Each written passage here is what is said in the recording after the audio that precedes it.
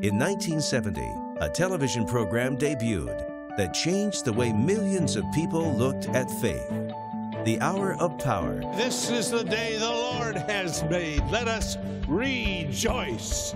And today, the Hour of Power continues with a new voice for a new generation. When you put your trust in God, nothing can stop you. Because whatever your circumstance or the obstacles you face, this moment can be your Hour of Power. Kijkers van Hour of Power, goedemorgen en heel hartelijk welkom op deze mooie zondagmorgen bij Hour of Power. Ik vind het leuk dat ook zoveel jongeren kijken. Dankjewel voor jullie hartelijke reacties op social media.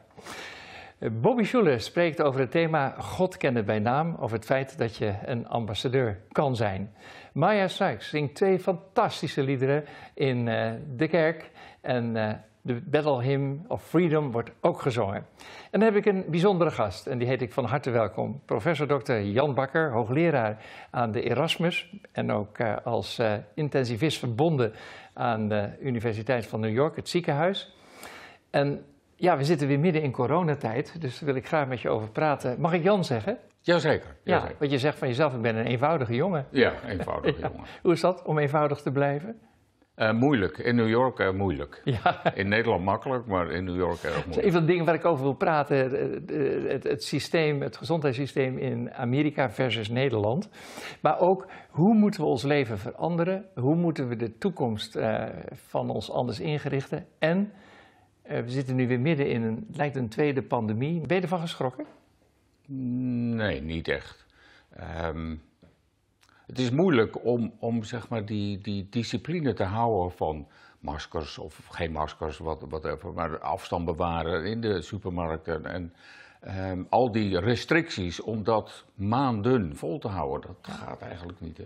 Jij hebt nagedacht hoe we ons leven anders moeten gaan inrichten. Daar ga ik over praten. Je hebt ook nagedacht over God en het lijden. Nou, genoeg onderwerpen. Wij gaan naar Shepherd Grove in Irvine. En ik wens iedereen een hele fijne uitzending toe.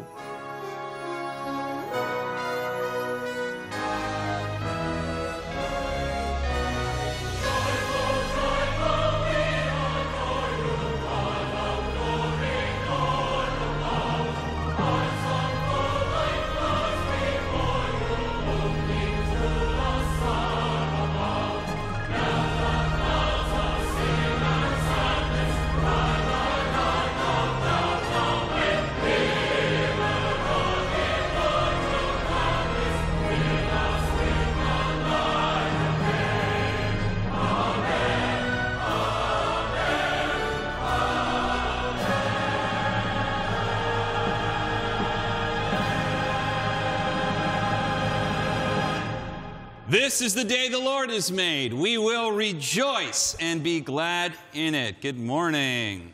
And hello, visitors and church family. Thank you for joining us.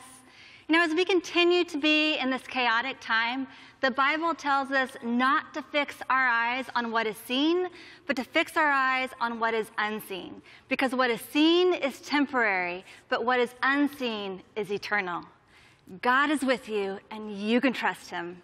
And for anybody who's joining us wherever you are, we just want you to know we love you, and we know this is a tough time, but we want to be there. We're encouraging you, and if you feel alone, we want you to know you're not alone. Not only is the Lord with you, we're with you. There are people in your life who love you. No matter what happens, just trust that God's going to bring you, I believe, from victory to victory. You're about to see one of the greatest things happen in your life, and I'm just going to trust it's going to be true to you. So keep hope alive, keep your chin up, and know we're with you, and we're praying for you. Let's begin with a word of prayer. Father, we thank you so much for all you've given to us, and we just want you to know that we love you. Everything we're doing, Lord, is for you. This is all for you. And we ask, God, that you would help those of us who in this time are feeling bored, lonely, worried about the future. Give us a sense of peace. Pray that you'd send your Holy Spirit to fill the hearts and minds of everyone under the sound of my voice. Lord, we love you and we thank you. It's in Jesus' name we pray. Amen. Amen. Turn around to the person next to you and say, God loves you, and so do I.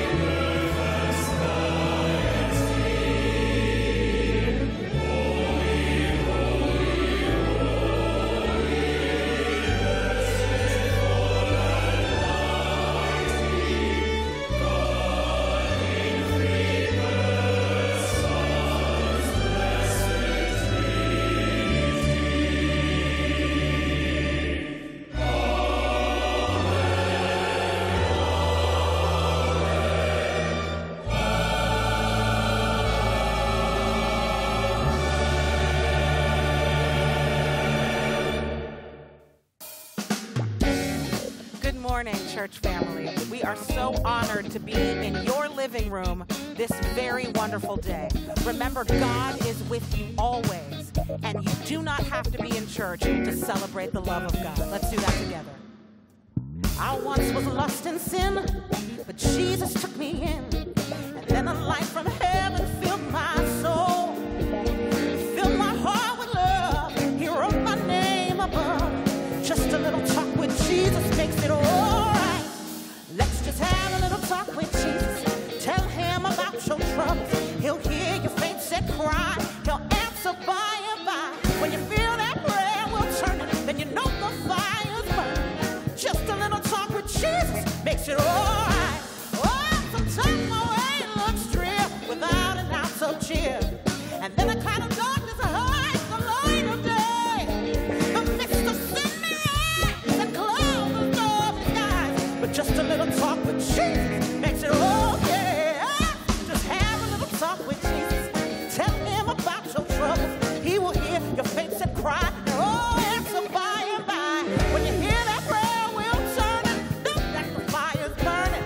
Just a little talk with Jesus makes it all right. Let's just have a little talk with Jesus. Just a little talk with him. Just a little conversation. Talk to the master. Talk to my Lord. Tell him what you're going through. Tell him all about it. Tell him, say it. Tell him all your troubles. All your troubles. Everywhere. Everything. Have a little talk with him. Oh, have a little talk with my Lord. Just a little talk with my Jesus. I was lost in sin, but Jesus took me in. Then a life of heaven filled my soul. He filled my heart with love. Wrote my name up above. Just a little talk with Jesus made it right. Now let's just have a little talk with Jesus. Tell him about your trouble. He will hear your faint set cry. Answer by and by. When you hear that prayer will turn, know that the fire's burning. Just a little talk with Jesus makes it all right. Oh, just a little talk with Jesus makes it all right. Say it again. Just a little talk with Jesus makes it all right. Just a little talk with Jesus that makes it all right. In preparation for the message, 2 Corinthians 5:18. All this is from God, who reconciled us to himself through Christ and gave us the ministry of reconciliation, that God was reconciling the world to himself in Christ, not counting people's sins against them. And he has committed to us the message of reconciliation. We are therefore Christ's ambassadors, as though God were making his appeal through us. We implore you on Christ's behalf, be reconciled to God. Church family, we are ambassadors to the King. Amen.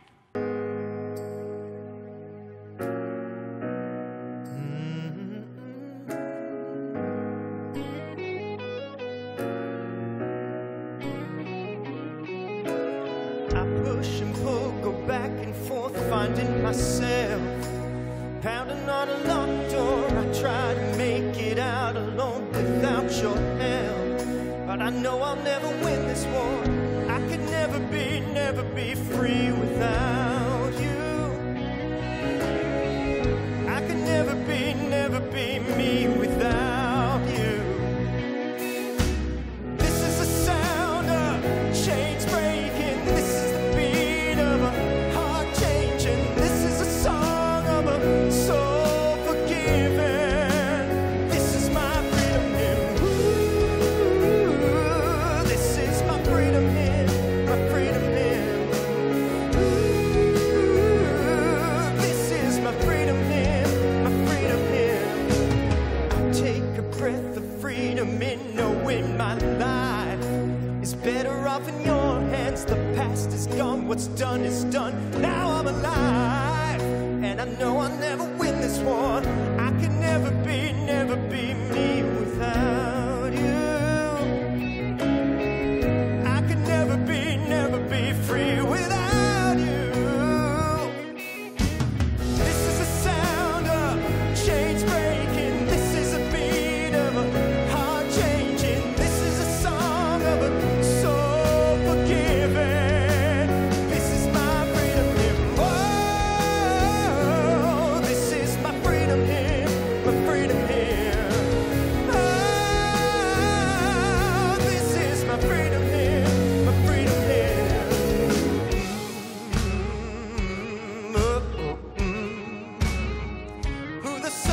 sets free is free indeed. Who the sun sets free is free indeed. Who the sun sets free is free. I'm free. Oh, this is the sound of chains breaking. This is the beat of a heart changing. This is the song of a soul forgiven. This is my freedom. This is the sound of chains breaking. This is the song of a heart changing. This is the song of a soul forgiven. This is my freedom. Oh, this is my freedom. My freedom. Oh, this is my freedom. My freedom.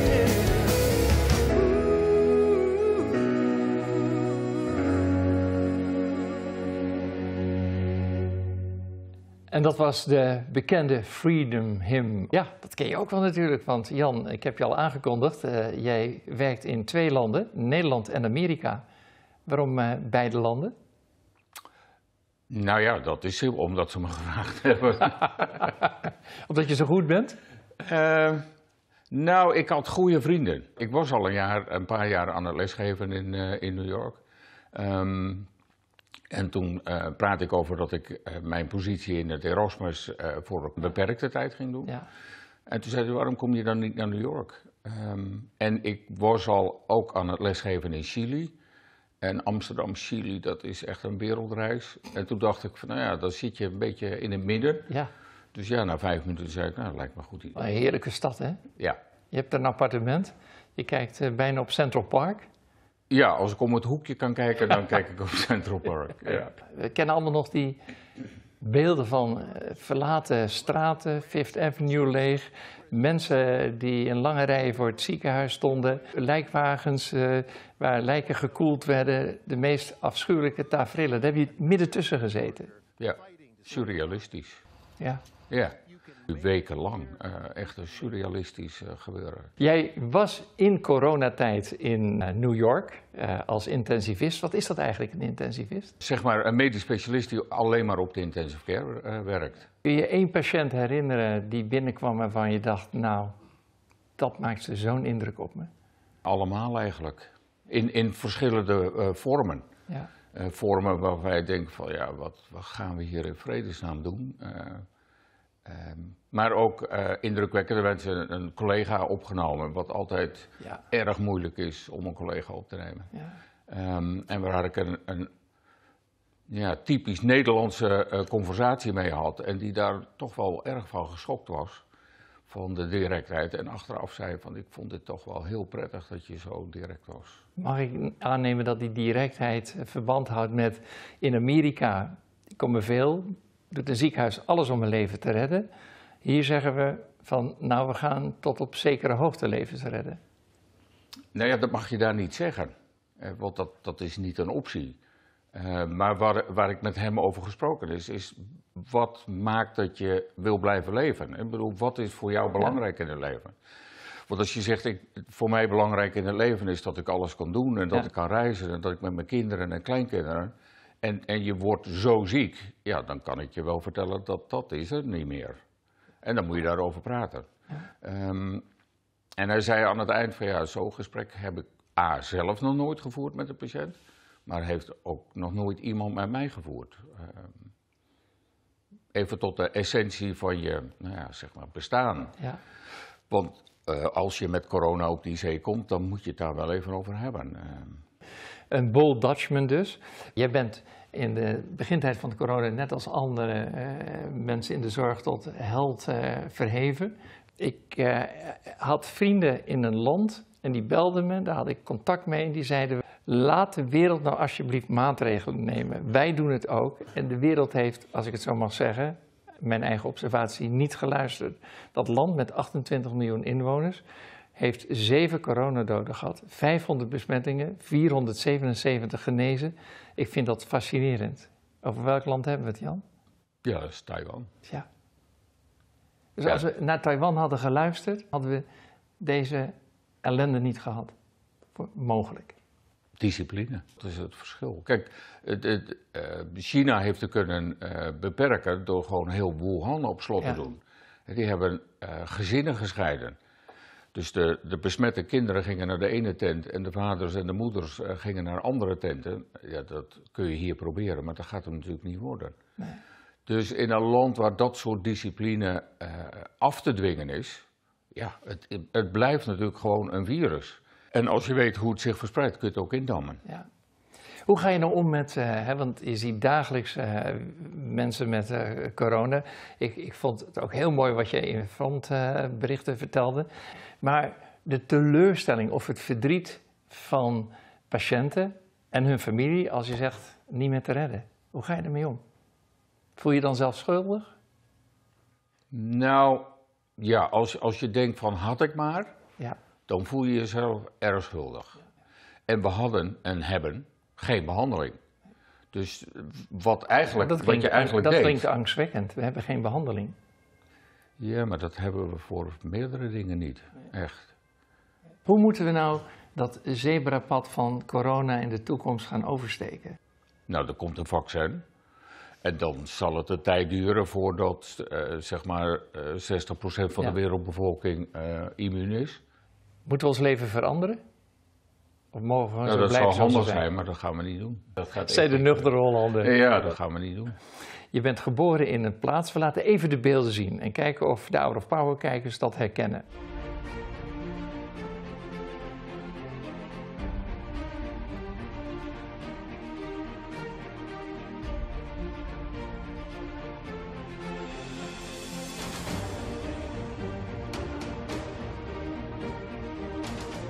Ja, toch wel een van de mooiste plaatsen van Nederland, Urk. Dat heeft iedereen natuurlijk gezien. Hoe was dat om als Jan Bakker in Urk op te groeien, in een van de dichtst bekabelde kerkelijke gemeenten van Nederland? Wij hebben als gezin een vrije opvoeding gehad.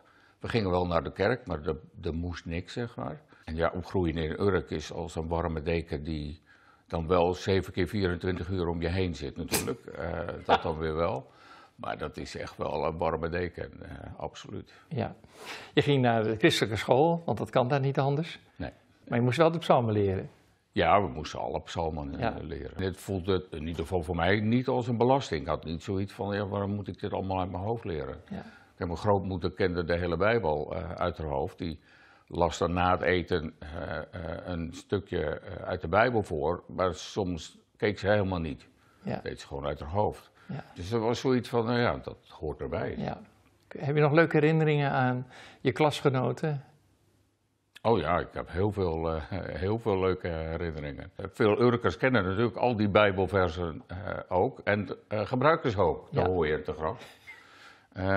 En de hoofdmeester van de MAVO, die had de gewoonte als hij je betrapte op spieken, dan tikte hij met een stok op je tafel en dan riep hij paal. Wat betekende, dan kreeg je een 1. En op een gegeven moment, de jongen voor me werd betrapt. Hij tikte op de tafel en riep paal. En die jongen zei uit een reflex, zere goedheid kent geen palen. Dat wordt gevolgd door God is recht. Mooi. Mooi. Je groeit op als een middelmatige leerling op de MAVO. Maar je kent wel, er staat een skelet in de klas en je weet elk bordje bij naam te benoemen. Vanwaar die fascinatie? Ik had het idee, ik wil dokter worden.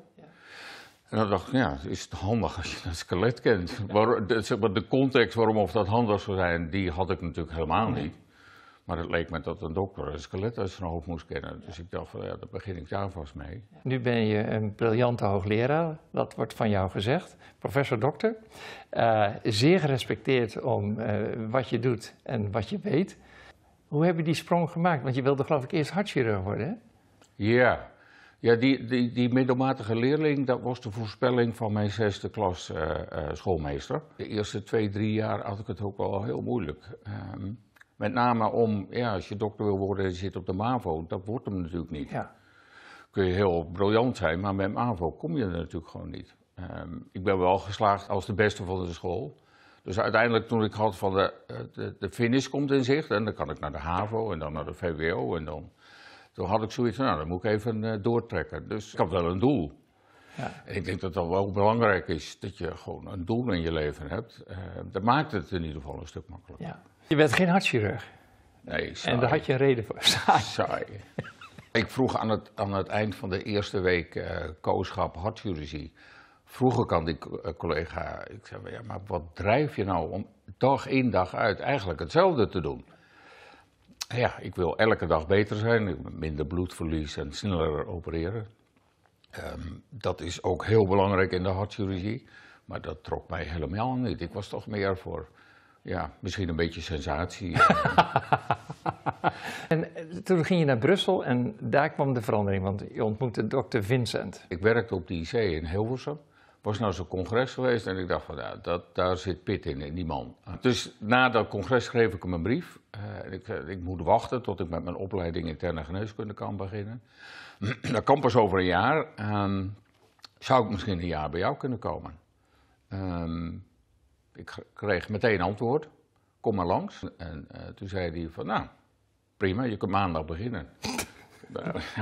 Dat kost een beetje meer tijd in Nederland, dus 2 maanden later kon ik beginnen. Ja. Je bent nu een bekende intensivist. Je hebt er ook een proefschrift over geschreven, het waarom van intensive care. Dat vond ik een hele doodgewone titel. Het is een inaugurele reden. Ja. Dus de bedoeling is dat je zeg maar de gewone mensen ook voorlegt van wat je denkt te gaan doen de komende jaren dat je hoogleraar bent. Wat mij altijd zeg maar motiveert is vragen waarom. Ik denk dat zeg ik ook altijd tegen assistenten en fellows. Ja. Als je aan het bed staat, de meest belangrijke vraag die je kan stellen is waarom? Waarom gebeurt dit? En de reflex in Medicare is dat je problemen oplost. Als de bloeddruk laag is, dan geef je middel waardoor de bloeddruk omhoog gaat. Het is veel belangrijker om je af te vragen waarom is de bloeddruk laag? Want er wat aan doen, dat kan iedereen. En daarom dacht ik, nou, dit drijft mij in alle dingen. Ik vraag me altijd af, waarom? Dus laat ik dat dan onderdeel maken van mijn inauguratie. De waarom-vraag is denk ik een van de belangrijkste vragen die we ons allemaal stellen. Waarom overkomt me dit? Waarom is iemand die mij dierbaar is overleden aan corona? Waarom blijft corona zo lang hangen? Waarom laat God lijden toe? Heb je daarover nagedacht? Ja, dan ben je gauw klaar. Dat is niet uit te leggen. Ik heb met collega's die uit Canada, een collega uit Canada die erg gelovig is, heb ik er veel over gesproken. En ja, uiteindelijk kom je altijd op het punt van ja, dat weten we niet. Hij zal wel een plan hebben. Ja. Ben je geloof kwijtgeraakt? Ja. Vind je het jammer? Ja, dat weet ik niet. Wat ik in de praktijk zie met geloof, is dat het een copingmechanisme is. Het is een heel goed iets om je verdriet en je narigheid, wat je overkomt, om daarmee om te kunnen gaan. Want uiteindelijk moet je het dan afgeven, want ja, ik snap het niet. Ik vind het heel onredelijk wat me gebeurt, maar er zal wel een goed plan achter zitten, want God heeft altijd een goed plan met me. Dus uiteindelijk zal het wel goed komen. Moet ik hier even doorheen bijten. En fantastisch, want ik zou veel meer moeite hebben om met lijden van mezelf om te gaan. Als je het niet hebt, als je het wel hebt, dan kun je nog een beetje zin zien in lijden. Ja. Ik zie dat niet, als ik eerlijk ben. Wat is de droom van die eenvoudige Urker-jongen? Ik zou wel eens met een walvis willen zwemmen. Dat kan ik regelen, met onze lieve Heer. Ja. Nee, maar ik denk dat als ik zeg maar de golf van New Mexico, daar gaan ze met bootjes, dat is natuurlijk redelijk warm water. Ik denk dat ik geen probleem zou hebben om eruit te springen. Dat trekt me enorm aan. Ja. Je weet dat Bijbelse verhaal van Jona die door een walvis werd opgegeten. Ja. Dus daar moet je dan wel voor zorgen dat dat niet gebeurt. Jan, ongelooflijk fijn om met je te praten. Jij bent ooit in de christelijke kathedral geweest bij dominee Schuller. Ja. Hoe heb je dat ervaren? Ja, spektakel. Ja. Enorm indrukwekkend. Zo'n enorme glazen kerk en die enorme opgang. Ik ben ook in Brooklyn naar een kerkdienst geweest. Ik ben even de naam kwijt. Brooklyn Tabernacle Choir. Exact. Ja. Dat is hem. Ja, top, hè? Fantastisch. Als je daar dat koor ziet zingen, dan ga je... Dat vind ik minder spektakel als ik eerlijk ben. Ja. Ik vond die kerk in Los Angeles toch wel net een beetje over de top. Ja. Maar wel heel indrukwekkend. Je ziet af en toe een uitzending van Hour of Power en dan zie je dat we er nu eenvoudiger bij zitten. Ja, behoorlijk. Dus je moeder is nog zeer gelovig, al gaat ze niet meer naar de kerk. We willen graag het boek geven, via jou, van de kleinzoon van dominee Schuller, die je hebt gezien, Iedere dag geliefd. Oh, fantastisch. En zou ik je ook dit boek willen geven, dat is naar aanleiding van mijn leven verschenen. Het staat globetrotter met de missie en ik denk dat dat ook voor jou geldt. Ja, absoluut. Jan, heel hartelijk dank. Graag En kom nog eens terug, zou ik zeggen. Was erg leuk. Ja. En wij gaan terug naar Shepherd Grove.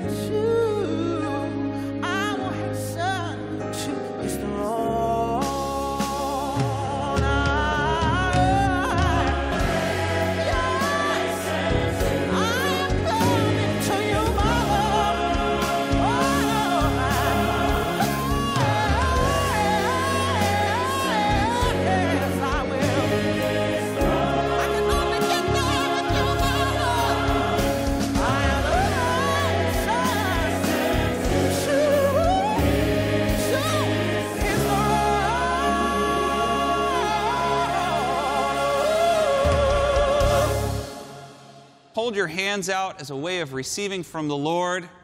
Let's say this together. I'm not what I do. I'm not what I have. I'm not what people say about me. I am the beloved of God. It's who I am. No one can take it from me. I don't have to worry. I don't have to hurry. I can trust my friend Jesus and share his love with the world. Thanks, you can be seated. Today I'm going to talk about you are an ambassador. You're not a salesperson. You're not just a Christian. You're not just someone who believes. The scripture tells us that we're an ambassador. An ambassador is someone who goes to another people on behalf of the king or on behalf of the country to negotiate, to talk, to develop relations, to trade. And when this ambassador goes, she or he brings with them a sense of power, the ability to make a deal, the ability to declare war or declare peace. And God has asked you in this age to be an ambassador. In a time when people are afraid, people are struggling, there's a lot of anger, there's a lot of fear, there's a lot of negativity. God is asking you to be a representative of the kingdom of God. That is a hopeful, peaceful person. You are an ambassador. And that means a whole lot to me, and it means a lot to the Lord. I remember so many ambassadors that came into my life that helped me develop into the person I am. You obviously think of parents and family members and things like that, but there was one couple in particular. It was actually two neighbors we had, one to the right of us when we lived in Burbank, and a couple that lived behind us. And the guy to the right, both of them were wonderful people, and both of them were Christians. The guy to the right, he was this wonderful old man, and I would go over to his house, and I was 15, he'd teach me how to use tools, he would teach me how to build things, and teach me how to fix things, and he taught me stuff about locksmithing and clocks and stuff like this, and was really a wonderful man. But he would say this thing, don't go to the Meachams. You know, he was like, there's this family behind you, this couple, and they are strange. Well, I came to find out they didn't really know each other, the Meachams and this guy. So eventually my sister, who didn't hear this warning from this neighbor, began going to the Meacham's house. I forget how she met them. And she would go over there on a regular occasion, and she would hear from them and found out they were very committed Christians. They would pray with her, they would talk to her. And all of a sudden, Angie, my sister, began to have this radical transformation. And so various members of our family began to go there. Finally, I went over. And I remember one time they like prophesied over my life, and it ended up being totally true. And they prayed, but they weren't really weird. They were just sweet, loving. There's this old couple, and they became a sanctuary for me and for members of my family. And I wasn't really a Christian at the time. I mean, I would have called myself a Christian, but I had no real deep relationship with God. I was into some things that were definitely not Christian. And I remember during that time just having something begin to change in me because of this older couple.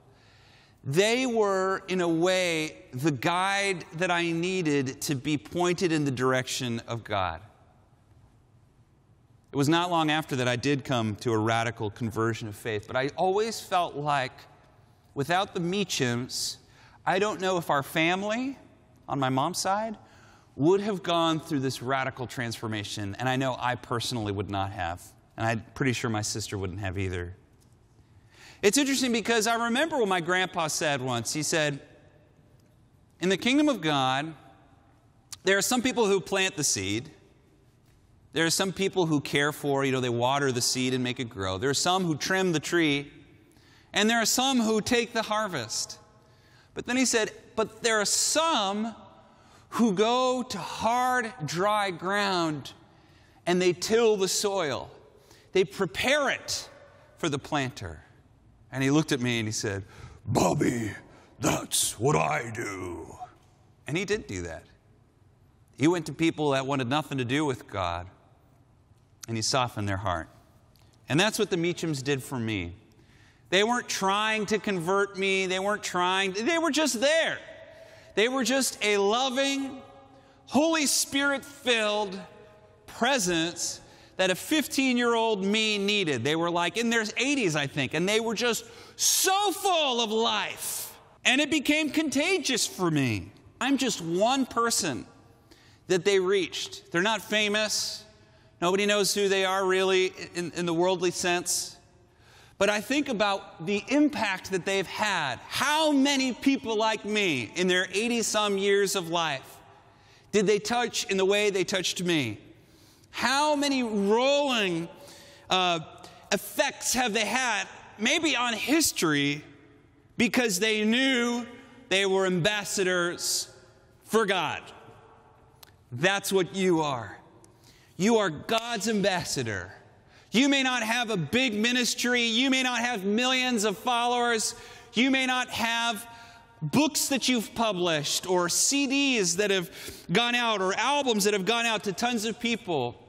But every day that you're faithful to God, to loving your neighbor with all your heart and loving God with all your heart and representing His kingdom everywhere you go, a kingdom of reconciliation and of peace and of brotherly kindness, you will see when you get to the end, when things are truly weighed, the effect that your decision to do the next right thing had on history.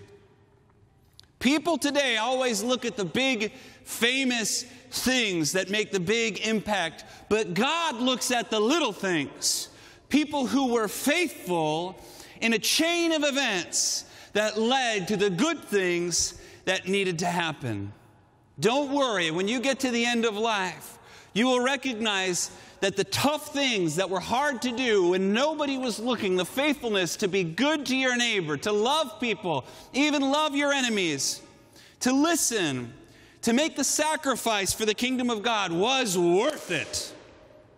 God will look at you and say, He is proud of you, and I'm proud of you. You're doing a great job. Keep your chin up and keep continuing to show to the world the life, the love, and the mercy of God. You're making a bigger impact than you know. So continue to be an ambassador. To be an ambassador in a biblical sense means to take the name or to carry the name.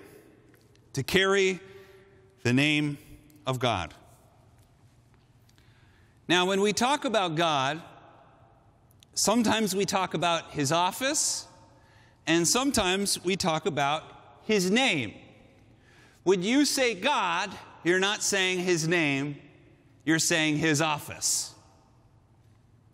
When you say Yahweh, when you say Jesus, you're saying His name. So when you say pastor to me, you're not saying my name, you're saying my office. When you say Bobby or Pastor Bobby to me, you're saying my name. It's personal. When you say Pastor Bobby, you're combining both. My office and my name. And today I want to talk about the name of the Lord. Not just God, but what Yahweh, what it means to have this name, Yahweh, in our lives. The Jews begin, in a way, truly carrying the name of God before this, but really at the burning bush experience. Moses is out in the field, and he sees this bush, and it's burning. It wouldn't be super strange to see a bush on fire in the middle of the desert, but to see it burning and still burning yet and not consuming the green leaves, to see a green bush that's not burning down but just continues to light up like this is a curious thing at the least. We know the story that Moses approaches the bush and it's God or an angel of the Lord, we're not sure, that speaks out to Moses and tells him to take his shoes off, that he's on holy ground. He approaches the bush, and the bush tells him that his people who have been enslaved by Pharaoh are to be set free. If you don't know the story, go watch, 10 Commandments or Prince of Egypt or something. I assume most of us know the story, but Moses approaches the bush, and Moses asks God, the office, a question. He clearly knows what he's seeing as God or as divine. He knows that this is his people's God. Remember, Moses is more Egyptian in the story than he is Jewish yet, right? He's ethnically Jewish, and his mother, who sort of raised him, is Hebrew. But he's also very Egyptian. He's a prince. He's wealthy. He's educated in Egyptian occult stuff. And the ancient world believed that to have the name of a God, of course we believe there's only one God, but they believed in many gods, to have the name of a God in a way was to take a bit of that God's power with you. So it's interesting that when Moses asks this curious burning bush, what is your name? That's chutzpah. That's a bold question to ask a burning bush. What is your name? And it could be, this is Bobby talking, that Moses wants more than an order. He wants power to act on behalf of this God. The bush says to him, I am that I am, etc., and tells him, my name is Yahweh. Yahweh, which sounds like I am. I could go on and on about the Yahweh name. We don't have time this morning, but the most important thing to know is that God gives this name to Moses, and it is a treasure. For Moses, this name means that he speaks with authority. For God, it means that he has God's power, right? In many ways he does. He splits the ocean and he turns his cane to snake and heals, etc. But he also represents God to Pharaoh and to Aaron. And this name becomes this very important thing. I have a slide here. This is from the Church of Saint-Germain-des-Prés. My French is terrible. It's from a church in Paris. It's the oldest church in Paris. And you can see here is the name of the Lord in Hebrew, without these dageshes, but it's, in English we would say YHWH, Yahweh, or Yehovah, or Yah. We don't know, but it sure sounds like breathing, like life, like power. And it means I am that I am, or it means he that will be, or something along that line. And this name, as it was given to the Hebrew people, became effectively the banner under which they would do things. And they, as we are, became ambassadors for God, whose name is Yahweh. Whose name is Yahweh. And were to carry or take this name with them as a sign of power, that our power does not come from man, it doesn't come from anything, it comes from God. And as we carry this name with us, we carry something that gives us power, that gives us authority, but most importantly, represents what kind of God we serve. A God who is merciful, a God who is peace-loving and kind, a God who is joyful. Do you know God is joyful? Dallas Willard says, God is the most joyful person in the universe. Just full of joy, overflowing. And this is what God is like. The ancient world had never heard of a God like that. And everywhere they went, they declared this name, Yahweh, the Lord, is one. So I want to ask you a question. If you went to a Christian school, Catholic school, or something like that, you probably memorized the 10 Commandments. What does the third commandment mean? The third commandment in the Jewish context says, you shall not take the name of the Lord your God in vain. What does it mean to take the Lord's name in vain? Before we answer what it means to take his name in vain, let's answer the question, what does it mean to simply take his name? The Jews carried or took the name of the Lord, and that meant to carry God's name, to take God's name, meant to become his family. What did it mean when Hannah took my name, the name Schuller? It meant that we became a new family. We became Mr. and Mrs. Bobby and Hannah Schuller. She took my name. And my kids have this name, Schuller, right? When you took the Lord's name, you entered into covenant with him. He became your God, and you became his people. And by taking the Lord's name, as you would in marriage or any other way of taking a name, you took upon yourself representing him. So for the Jews, to take God's name means two things, really. It means, one, to treasure this name, Yahweh. Jews, just to be careful, they don't utter the name Yahweh. And in fact, I'm careful to do that myself. I think it's appropriate here in a sanctuary and in a sermon.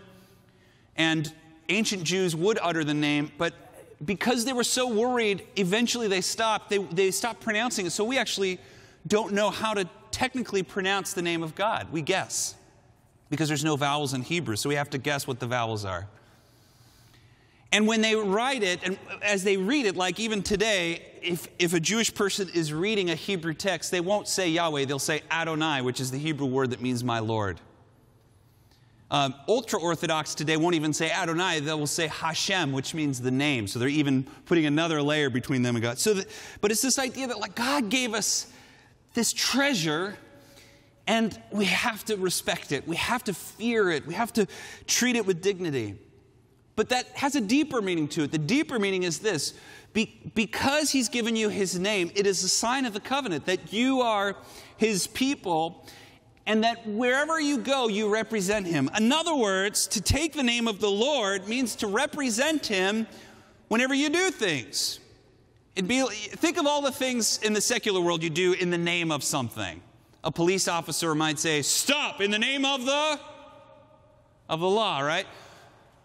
You might see, open the door in the name of King George. It's interesting as an American, I have veiled contempt for monarchies. It's just not in our blood. But, there is something fun about when you go to England or any other monarchy, everything is the kings or the queens, right? It's the Queen's lawn, the Queen's highway, the Queen's hall. Every boat says HMS, Her Majesty's Service. So, and then everything that the army does and others do, they do in the name of the Queen or in the name of the King. So people who come from monarchies or kingdoms understand that whether or not you say it, as a British soldier back in the day, when you wore a red coat, you represented King George. As a French soldier, when you put on a blue coat, you represented King Louis. You carried with you a name that was a culture, that was a way of doing war, that was a way of negotiating, it was a way of even silly things like eating and telling jokes and a language.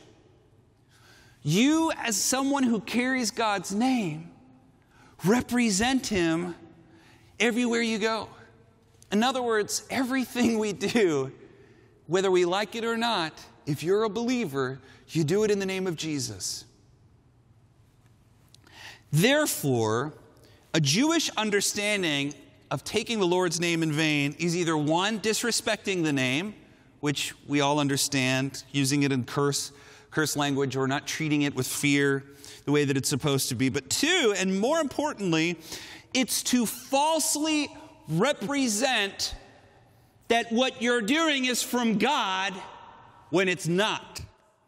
And you can see why it may be that taking the Lord's name in vain is worse than murder. How can you say something like that?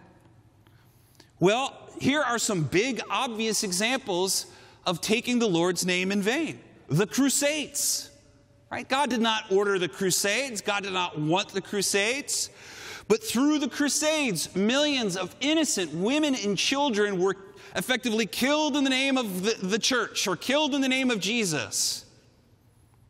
The Inquisitions, divine right of kings, defense of slavery in the South, false prophecy, or a false gospel, preaching a gospel that's apart from what Paul told. Any of these, saying that this evil thing we're doing is from the Lord, is truly what it means to take the Lord's name in vain. It means to represent him in a way that is false.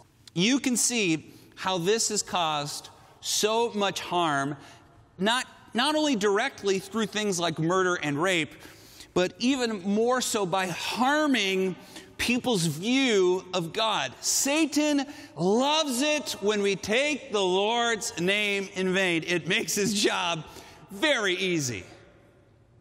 I remember when my mom talked about when she got locked out on a roof by her youth pastor, who said that this was for her good so she'd stop sinning. That was taking the Lord's name in vain. Or when a church used to tell my uncle, because he had long hair, that he was Charles Manson, and that by shaming him he would be, that was taking the Lord's name in vain. They were falsely representing God to people. And remember, that is, to God, it's an abomination. Okay. To also take the Lord's name in vain means to not do something when you're, so like there's sins of commission, like what we just said, but there's also sins of omission, which is like the Good Samaritan story. You know, someone needs to be helped and you do nothing. If Moses had been given the Lord's name and didn't go to Pharaoh, he would have taken the name in vain.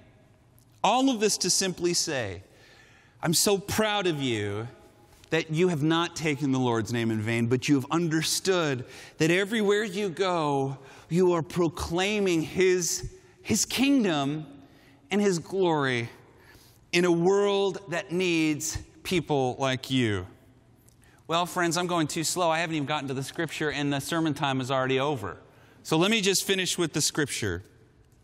This is from Paul, who says you're an ambassador, and that's effectively what it means. An ambassador means to be someone like you who carries the Lord's name in the spirit of reconciliation and peace.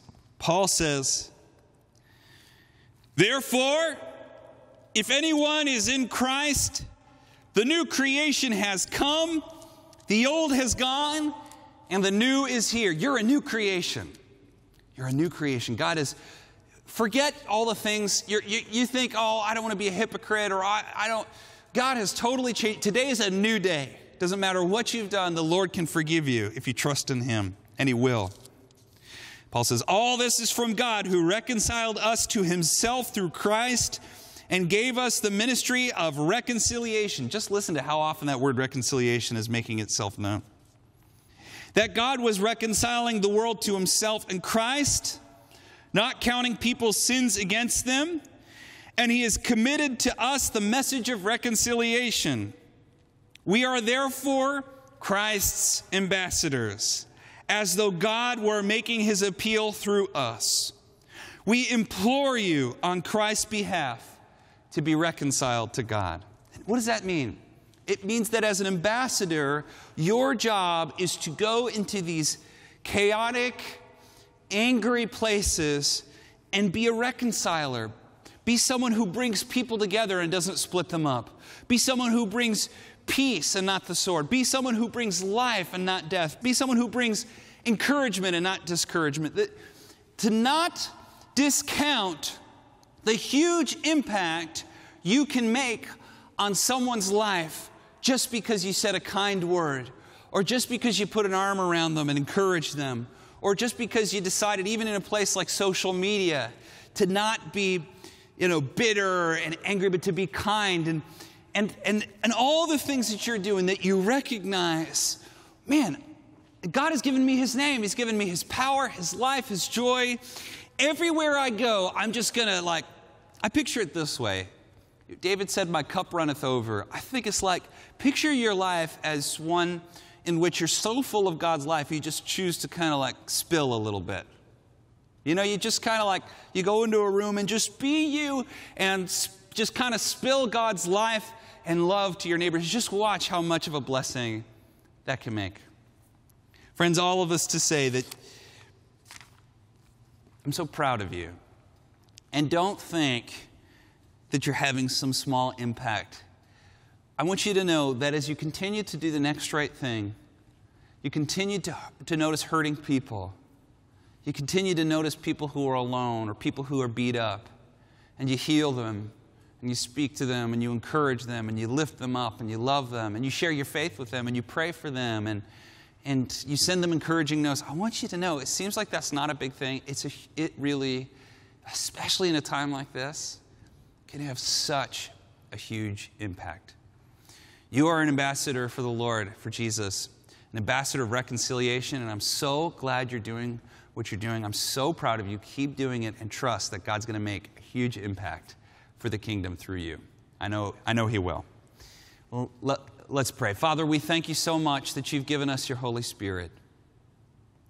And I just pray in Jesus' name for all of the sleeping heroes, all of those who think they're too messed up, or they have too much baggage, or maybe they have too much sin in their life, or they have a past. We just thank you, God, that you can wash us clean and renew us and refresh us and restore us and give us a new mind and new habits and new behaviors. But we don't have to wait for all of those things. We don't have to be perfect to be an ambassador for your kingdom. There is no perfect ambassador. We just pray humbly, Lord, that your Holy Spirit would work through us, that we would use what we have to be an encouragement to our neighbor, to be a representative of your life and love. Lord, we thank you so much. It's in Jesus' name we pray. Amen. Well, thank you for joining us today. And now for the benediction. The Lord bless you and keep you. The Lord make his face to shine upon you and be gracious unto you. The Lord lift his countenance upon you and give you peace. In the name of the Father, and of the Son, and of the Holy Spirit. Amen. Oprechte aandacht of een vriendelijk gebaar. Daar geloven wij in. Hey.